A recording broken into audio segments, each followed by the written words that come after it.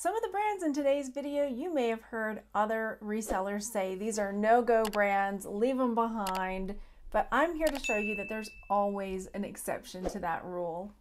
So here I am in the Goodwill going through plates, cups. I love selling mugs, and the first thing I see is this mug, which is Pioneer Woman, which is generally a mug that I'm like, or a brand that I'll say, no, I'm not going to buy this, or I've heard a lot of people talk about not picking this brand up anymore because it just doesn't sell. The market is saturated with it. But there are some things from this brand that can sell for huge amounts of money. For example, the rolling pins. And I've grabbed a few different ones here, and these are ones that I was seeing was selling over and over again for a great profit. So rolling pins was one of those items. Another Pioneer Woman item that's selling for a lot of money are these green jadeite pieces. It looks like vintage jadeite. And then there's also these potbelly mugs. So if you see one of the potbelly mugs, it doesn't matter which pattern, definitely look it up if it's got more of like a round tummy, kind of like almost like a soup mug, right? And then there were a few of these like appliances, like the dough maker, like the bread maker that had the Pioneer Woman wrap on it. And then also the Keurig style coffee maker that has the Pioneer Woman design on it. And then there's also this Instapot, or is it a slow cooker? Instant Pot that has the Pioneer Woman wrap on it as well. These are selling for really good money. So if you see those, grab them. So this Pioneer Woman, you see it's got that pedestal foot, so I put it back because it wasn't one of those potbelly mugs, so that one had to stay behind. Then I'm over here looking with the mixing bowls. They have all kinds of things in this store. This wasn't a brand that I recognized, so as much as I love those bright colors, I left that behind. But then I noticed up here, they have tons and tons of mason jars. And if you see mason jars, you might just gloss over because they all look the same to you. But there are some canning jars that are worth lots of money. And even if you can pick out one and remember it, then that's worth remembering.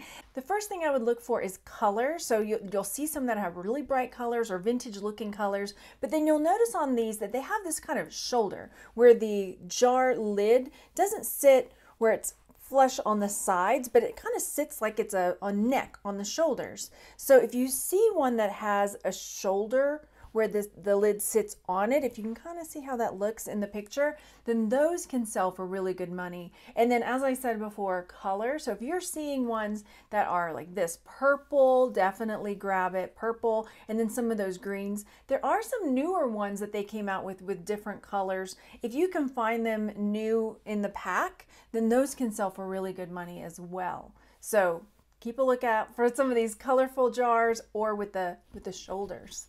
Let's see what we're gonna find now. So the next thing I'm looking at are the candles. And this Goodwill always has amazing candles. And I see one there that I should have picked up, that green one. And I'm gonna show you why in just a second.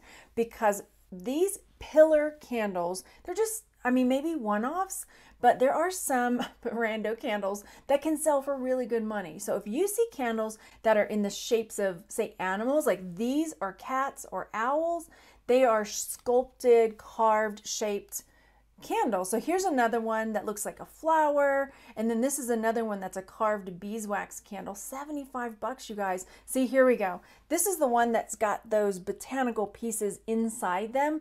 And there were a multiple of those that were selling for good money. And then Party Light's another one that I don't normally pick up, but these big pillar with the 3 wicks, those can sell for really good money. I even saw some that were partially burned that had the 3 wicks that sold for a pretty good profit. So even if they're partially burned, might be something worth picking up. All right, I love cards, oracle cards, tarot cards, good karma cards. I'm a sucker for them. All right, I have to scoot away from this. When they put the bins, look, I'm peeking, I'm trying to hurry. Because at this Goodwill, they don't like you looking through the carts when they're stocking. So they'll come and fuss at you. So I try to like peek and look in whenever the stalker's like around the corner or something. Or I'll just peek and say, can y'all get me that out of there? Would that be okay?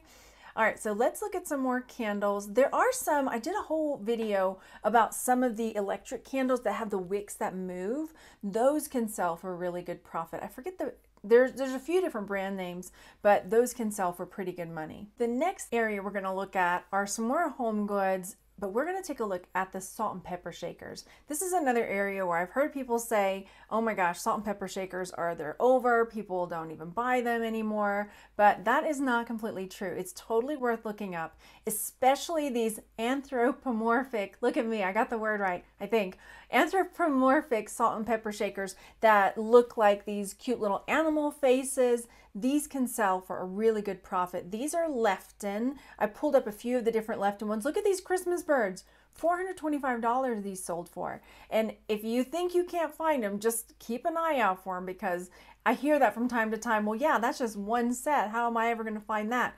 But if you didn't even have it on your radar, you definitely won't find it. So here's some more. They have those long necks. So if you see any salt and pepper shakers that have those really long necks, then that's another one to pick up. So I've got these here, and then there's another pair that I have out of order. So you'll see those in just a second. And then here's another brand. I don't know, I have to look up the name on this one, but they look like they're little people, but then they have fruit or vegetable heads, food heads, banana. Look at these. So these, Napka, that's what they were. So they have sold for $50. So definitely worth looking. And here's another of those tall boys, what they call them, those long neck salt and pepper shakers. And I'm sure there's others, so it's worth looking up, especially if you're picking them up and you're like, oh, these are pretty cute. You know, hamburger and fries. Come on, that's nice. So I always like to peek just in case. And then I see these that I probably should have looked at that look like Christmas ornaments, because people love Christmas and they like, you know, switching things up and having salt and pepper shakers that look like Christmas ornaments. How adorable is that? Then, still with housewares, the next thing I see when I'm here is this cookie jar that looks like a Native American lady kind of wrapped up in a blanket. I couldn't find a brand name on this, but it reminded me that cookie jars can still sell. There are some, I bought some years ago at a garage sale, and that sold over time, and they're huge, I get it, but sometimes they're worth it. So if you see Yoshi, so there's a musical Yoshi cookie jar, but then I saw some other Super Mario Brother cookie jars that sold for maybe not $1,100, but worth keeping an eye out for. And then these are Glen Appleman. I didn't pull all of this brand, but there were multiple over and over again of these cars that sold for so much money. So if you see a car, an antique looking car cookie jar, take a look at it. And then this is another one that I was like, is this a one-off? Is this weird? No, there were so many of these that had sold for thousands of dollars. Tiger Friends Holt Howard cookie jar, and even in rough condition like this, was still selling for almost $1,000. I can't tell you how happy I was to see the Cookie Time cookie jar still up. This was one of those cookie jars that has been on my unicorn list. I'd love to find one of these. So the Cookie Time cookie jar still selling for like over $600. Definitely worth looking for. And I just thought this one was adorable. There were so many that were up that I had to kind of pick and choose some of the nice ones, but this is one I saw multiple of that sold, the cow jump over the moon. So there were quite a few of these that sold as well. So almost $1,000 on that cookie jar. Oh my gosh, can you believe it? For a cookie jar. So there's still people out there buying those cookie jars. So keep an eye out if you see one that looks really good, especially one of those cars or Mario Brothers. Take a peek. Next, I'm heading over to the craft section. In this section, it's just, as you can see, like a mad jumble of stuff. Sometimes there'll be bags of pins. This is where we got that giant bag of Hard Rock Cafe pins. I mean, it's just kind of a mishmash place where they, I guess, put things that they just don't know where to put them. So looking through here, one of the things that I do find while I'm over here are these cowrie shell hot plates, right? And I hear a lot of people saying that kind of stuff doesn't sell, those cowrie shells. I pick them up, I look them up, and while I don't end up buying these because they're not worth selling, there were things that were cowrie shell that were. So it's definitely worth double checking other stuff that's made from that. And what I found were that these cowrie shell plant hangers are selling for really good money, 60, 70 bucks on some of them. This one, $45. So cowrie shell, plant holders, hanging plant holders are worth picking up. So definitely keep an eye out for those. Hey, Tom Holland, I see you over there looking at me. Wink, winking back. The next area I'm looking at, well, this is lamps and things, but there are also bags and buckets over here. And what I noticed over here, I think it's a Easter basket, but it's a Mickey Mouse one. But it made me remember that the popcorn buckets that people buy in the park are really collectible. So there are some that are worth more than others, especially if you see Star Wars ones. This is the Star Wars AT-AT popcorn bucket from the Disney parks that's selling for about $85. I know while we were there, we really wanted the Stormtrooper helmet popcorn bucket, but they were already sold out in the park. And they were one of the ones they brought in for May the 4th. And we couldn't find it, so it was really a bummer. And this is another one, I think that's, oh, Figment. So Figment popcorn bucket, $70. Again, definitely worth checking out. So if you see the popcorn buckets, definitely take a look and see if they're worth any money. We've gotten the Christmas, there's ones that are Christmas that wind up that are, you know, kind of like a carousel that play music.